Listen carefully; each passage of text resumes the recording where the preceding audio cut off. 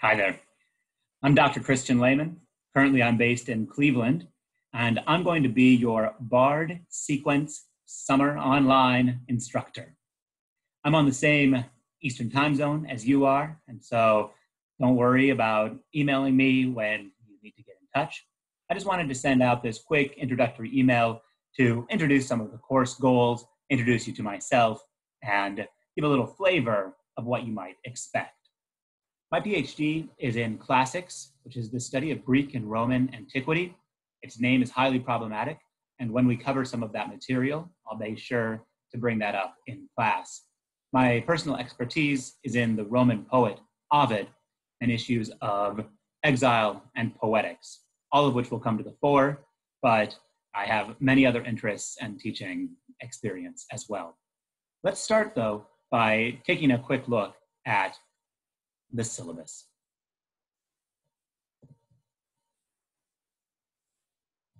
So here's the introduction to the Bard sequence.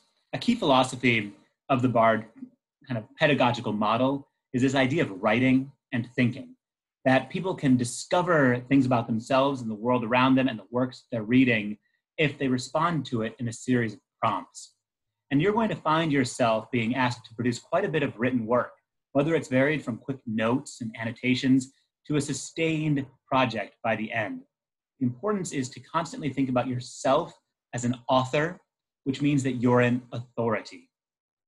But rather than just talk about this, let me give you an example of what it might be like to be in class with me.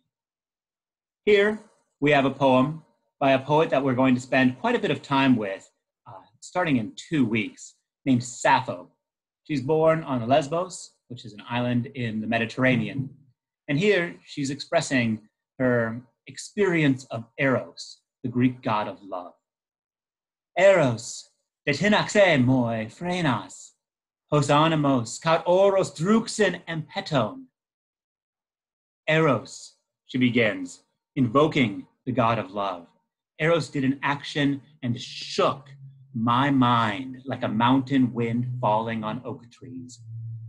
With a poem this short, it's exactly acceptable and encouraged to press it as much as you can. So what is the action that Eros does? Eros shakes. The Greek verb etnaxe from tinasso is to shake something, but also it's used frequently in the military to brandish a spear. And so there's almost an aggressive militaristic quality here with Eros shaking her mind. The phrenas we'll discuss is this deep center of your core that also kind of controls thought and instinct and mind, right? So the brain's not really located where we might think of it. What's it do? Eros shook my mind, and we get a simile. We're going to spend lots and lots of time breaking down similes. I know you guys have probably been thinking about similes since you were very, very young, but we'll be hopefully doing more interesting things with them than you have in the past and really think about how they shift our cognition of the world. So Eros shook my mind like a mountain wind falling on oak trees. So let's think about this image, right? This shift from personified God, Eros, to the individual woman's mind, to then an experience in nature, a mountain wind falling on oak trees. Falling is very interesting, right? Because it lacks a certain focus and direction. It's almost accidental, and it lacks the kind of force behind something like shaking. And so already we see our two verbs aren't exactly lining up. But she's also saying it's very, very specific, right? It's in the mountains, so it's separated from society. It's in the cosmopole, and there's oak trees, and oak trees you might think of as like tall and straight, but also they are signs of prophecy. They're in oak groves. There was a practice where Greek seers would go and they'd listen to the wind passing through the trees in order to answer suppliants' questions that they might have. So now we're entering this whole other realm of perhaps this idea of Eros is connected with divination, which is connected to a divine quality of your love. And The other issue I want to talk about here is a word that I'm going to use so often, and we're going to challenge it and work through it and deal with different ramifications. But it's a word you probably use every day, and that's power. When we start this poem, it seems like Eros has the power because Eros is performing the verb and doing the shaking of her mind. Sappho then is made a victim of this power. There's almost no agency with the mountain wind falling on the oak trees, but with that moment of creating the simile, I want to suggest power shifts. Eros no longer has the power because Sappho is a poet, and Sappho has written about the experience and is processing the experience. So that's already two levels of power. We started with Eros having the power, now the poet has the power. Well, I have power because I'm giving you this poem to look at. And now you have the power. And that's the necromantic quality of literature. You have the power to resurrect this poem whenever you want, the power to share it to other people, the power to forget it. Ultimately, this course is going to be about thinking of power in all of these different ways: external sources, choice, authorities, and interpretation, and many other ways in which we'll work through. So that's just an example of some of the flavor of my personal pedagogical style. So here, if you turn, this is the syllabus that we'll now be discussing for a few minutes. So the core question that we're going to be working with is, who are we? Where do we come from? Already, we have a problem with this word of we. For our purposes, it'll be the people involved in this seminar. But I want you to constantly press against who's included with a we definition.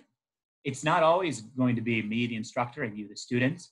It might be me as a white, cisgendered male that uses he, him pronouns, and you with all of your varied experience and identities.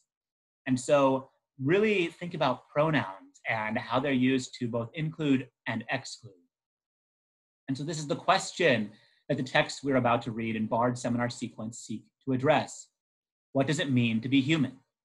What connects us with the people who preceded us? How might we discover and learn from our reflection in the past? And one of the really important things to emphasize here in this paragraph is there's not one right answer, and it can constantly shift. The other thing that I really want to emphasize is the question does say what connects us, but it's okay to be disconnected. Not every text is asking for your empathy, is asking for you to connect with it. Sometimes a text is deliberately trying to antagonize you, and that's okay. If you're struggling with a text, accept that. Be like, hey, I am struggling. This is not connecting to me. And that's an okay thing, as long as you work at figuring out why you're not connecting. Right? The major thing I want to discourage you from doing is saying, oh, I quit, or this isn't for me. Think through why you think it's not for you, right? Learn something about yourself by writing, preferably, reading, and thinking. The literature we will use to address such questions comes largely from a tradition referred to as the Western canon. And for most of history, it has been revered as the core of what are called great books. And yet we must ask the question, what makes these books great? And can they really be great if they depend predominantly on the perspectives of dead, privileged, European, heterosexual, cisgender, white men? In a lot of ways, you guys are very, very lucky to be having this seminar at this time. This question here and this provocation in the second paragraph has gone unquestioned and unprovoked in the academy for generations, since almost the inception of the academy. And it's only a recent turn that we're starting to really pressure it. And it's been a joy to be part of teaching while this takes part, to be part of the movement, in fact, challenging these voices. Pay attention to those quotation marks around Western canon, because I'm going to talk about that briefly in the next slide. And then the last paragraph here. Thus, we will not just read these texts, but draw them into conversation with those written by authors and philosophers from outside of this sphere of privilege, writers who question, expand, and even explode the ideas of these great thinkers. This is pretty genially written, right, as though it's like a conversation, but we're going to find a lot of aggression. And it's really going to be a joy to experience, a moment of discomfort to experience, and something that may make us re-question some of our assumptions. Ideally, we're going to have to rethink and reread a lot of the material that we work with. So a quick note on the idea of the Western canon and Western civilization. You may hear me slip and use these phrases. If I ever do and I don't gesture it with quotation marks in the air, do note it and call it out. Because I never want to be somebody that perpetuates this constant myth. Because at the root of the idea of Western canon and Western civilization is a question of west of what? If you're thinking west of Europe or west of Britain, then you should be including all of the Caribbean, all of South America, all of Central America, but these aren't included in that conversation. It's a false genealogy when you talk about Western civilization, complete with a myth of improvement and frontierism. Oh, we're always expanding as we go westward because the sun rises in the east and sets in the west, or some sort of flim-flam. That comes from there. It's by definition an exclusionary model. It says that only a certain direction and movement of thought is privileged, which we will constantly be challenging. And the whole phrase and project is rooted in colonialism, genocide, erasure, and deliberate perpetuation of ignorance and white supremacy. I'm not going to dwell on all of this because these are definitely going to be issues that we raise as we go. You'll notice the GIF. It comes from Buffy the Vampire Slayer, which is something you will probably be hearing me talk a lot about, and just the casual references. So back to the syllabus. Some quick questions that we had. How do we understand what it means to be human from different perspectives and starting points? Something that will challenge is the idea that there's one notion of being human, right? We're not going to be pursuing great virtues and monolithic abstractions. Different people have different definitions of human and humanity at different times, and it changes. What we'll really be working with is how can we think about our own humanity? How do power and privilege shape our understanding of ourselves? Power especially is the word that we'll be using to govern a lot of our thinking. What commonalities can we see across different historical and cultural moments? And how might we recognize, account for, and respond to our differences? And again, this is not monolithic differences between us and them, because within them, there's going to be a lot of differences that some you might agree with and some you don't. Right? We're going to really press against creating artificial categories of people, whether it's ourselves or others, and stick to as specific as possible engagement with specific authors and texts. Because even within the same corpus, the same body of work an author might create, there's going to be disagreement with themselves. Throughout the sequence program, we will not just recognize and analyze these conversations, but we will enter into them, adding our voices to the many great, there's that word again, writers who have taken on such questions. This is where you put yourself in that conversation by your own power of writing, right? Think about Sappho taking control of that erotic moment with the use of the pen. Well, in that case, it's going to be papyrus, but such is the case of metaphor. And yours may well just be on keyboard or on sticky notes, whatever it happens to be. It's about writing down something so you can confront it again later on. And we will do so in several important ways, participating in a dynamic discussion with our peers, reading extensively and thoroughly, and writing about and annotating what we read and discuss in multiple different forms and contexts. So this helps get us to the course syllabus. Weeks 1 and 2 are going to cover rights and resistance, weeks 3 and 4, eros, week 4 and 5, explorations and encounters. You'll see that there's some overlap there in that 4th week that you can look forward to as we start to really put a lot of voices into a cacophony of ideas. And then after the course is over, you'll have a lot of time to think and reflect as you produce your final piece of polished writing. And then meet with me in a kind of final recitation exam where we discuss the entire ideas of the course and where your thinking might have begun and where it is at the end. Let's break this down just a little bit briefly. What you can look forward to in the first 2 weeks with Rights and Resistance are 2 major core texts. James Baldwin's The Fire Next Time and Sophocles and Dorries, Antigone and Ferguson. This week, and most of you already read the first part of The Fire Next Time, will be Baldwin and Kendrick that we're going to kind of put in conversation with each other. You can expect other videos where I help lay down some groundwork about these texts, but really I will just usually give 1 or 2 ideas that I'm thinking about in order to make sure there's as much space as possible for your voice and your perspectives. The following week, next week, we'll be doing Sophocles and Dorries. The reason there's 2 authors there is Dorries is the translator of Sophocles' ancient Greek play, Antigone, and he takes it and he sets it in Ferguson. And so we'll be thinking a lot about what it means to, what's the act of reception? How do you add or apply or manipulate an ancient myth or text to your current situation? And there also we'll be reading contemporary poetry. The following weeks, we're going to shift into eros, this idea of the erotic, desire, sexuality, as we work through the core texts of Sappho's If Not Winter, which is a collection of poetry. You already have experience with one Sappho poem with me. Plato's Symposium, which we'll use extensively, and Jenkins's film, Moonlight. In this, we'll also have a variety of essays and songs, again, with Nicki Minaj. And then our final unit, Explorations and Encounters, will be the Odyssey, with Emily Wilson's really phenomenal translation from last year, paired with Derek Walcott's Omeros, which is an Afro-Caribbean epic poem that builds heavily on knowledge of the Odyssey and the Iliad and the ancient kind of like tradition that came out of Greek literature, but it's doing its own thing. So we're going to try to give space and voice to that. We'll also be working through a variety of other perspectives on thinking through Homeric material by contemporary poets. One thing that we'll be doing in that unit, because many of you have probably read the Odyssey before, we're going to be flipping the script in a lot of ways and really viewing Odysseus as kind of a colonial figure, a really dangerous figure, one who has been heroized for the wrong reasons and for kind of destruction of other civilizations and genocide. It should be a really interesting and exciting period of time for us. So what can you expect this online seminar to look like? Well, we're going to be creating a community in which we'll all be engaged. There's going to be frequent and sustained reading, and especially rereading. Thus, for instance, what a terrible phrasing. I will offer you, or I'll give you the text that we'll all be discussing and annotating. And then I'll give a short video like this one, in which I will point to a certain set of passages that I'll ask you to kind of reread and re-engage with.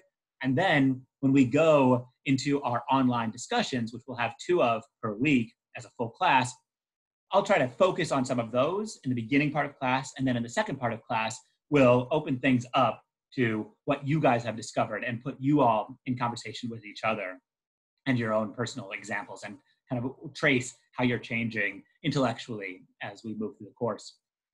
Most fundamentally, though, we will be writing and thinking. There's going to be frequent times where I'll offer a prompt or somebody will say something in class that I think is really good to think through, and so I'll ask us to all stop for 2 to 5 minutes, and we'll just write on our own. And so there's going to be some synchronous meeting and participation as well. Like those are the 2 classes a week that you can look forward to, in addition to annotating on perusal and engaging with materials in other ways. So because some of you might be concerned about how the grading is going to work, the weekly assignments for those first 4 or 5 weeks are going to be based largely on a check plus and check minus system. And so that includes making your free writes, your discussion responses, writing challenges. These are all things I'm going to explain. Participation in discussion and annotation. And then a core component of your grade is going to come from extensive written and oral arguments that will happen after the course has ended, and you'll have plenty of time to prepare for both of those. So what's a free write? A free write, or is also called a focused free write, are timed writing requests, where I'll give a prompt and ask you to write for 2 to 5 minutes. And the point here is you need to generate kind of as much as you can. You're not proofreading anything, you're writing your ideas into action. You're making self-discovery. So you're not crossing anything out, you just keep going forward in order to work with yourself, by yourself, and with just an idea. It's a really exciting process that, if you give into it, can generate an enormous amount of materials and help you realize who you are as your own thinker. That will also include an element of sharing, either whole free writes or words and phrases. Discussion responses. These are original responses that should indicate that you have thought through a question or a prompt and are clearly engaged with and responding to the text. So these are going to, free writes will be more abstract. A discussion question is going to be really rooted in a phrase or a paragraph in a text. Conversation responses, which are responses that you give to your peers, should indicate that you're engaging with their writing, and you're either politely challenging them or generously building on their idea. And this is part of that building up of a community that we're doing, right? It's not just you in conversation with a single author, it's the members of this class in conversation with each other, and that will include me. Finally, At the end of each week, there's going to be a writing challenge. And this is going to ask you to produce a polished piece of short writing, usually about 1 page, that shows evidence of thinking about your own presentation of material and fulfills the prompt. Right? This is where you have a chance to kind of craft writing. So if a discussion question is, or a free write is just about writing as much as possible, no craft, and activating your mind. A discussion question is kind of focusing you in on a conversation that you're having with the text or with a peer, but a writing challenge is about working and reworking your own prose in order for you to best express the idea that you have. The participation in the discussion will come largely during the group meetings and the small check-ins that will happen synchronously online. In this case, participation will be about like referring to the ideas of your classmates and actively joining in the shared knowledge growth of the seminar, right? Like not just sitting passively by, but using the raised hand or adding to the chat window, talking to other people, offering a different opinion, pointing us to another part of the text, right? Just being present. In no way is this going to be based on like if you have your head up or down. You can even keep your screen dark. You will not be judged on eye contact in any way. This is not a panopticon of digital technology. Annotation. In many ways, this is going to be one of the most important things that you do. This is about highlighting and adding questions to the perusal document, making comments, making connections to larger ideas. And what this shows is active reading, maybe like returning to an idea, pointing back and forth to different parts of the text and how it communicates with itself, making personal connections to the material and course ideas. Right? So it's moving beyond simply making a check or a highlight and asking yourself why you did that. It's completely appropriate to make checks and highlights because they draw your attention back to something. What an annotation, though, asks you to do is think through why your instinct told you to mark that. And so our first assignment, which many of you have already done, is a short annotation assignment for Baldwin's My Dungeon Shook, the first part of The Fire Next Time. And then here, what I really want you to think about is the text is your intellectual playground. You can excavate, create in it, fall in it, get dirty, get bloody, get angry, laugh, discover, be yourself, change yourself, and just be part of binding a community together. Start talking to each other. With that, you can expect kind of a weekly email every maybe Sunday morning or Sunday afternoon, evening, in which I'll lay out that current course week's goals and deadlines, and 2 videos a week kind of discussing some of our major ideas. So I look forward to engaging with you all, meeting you, changing all of our lives. And so I'll see you all on Monday.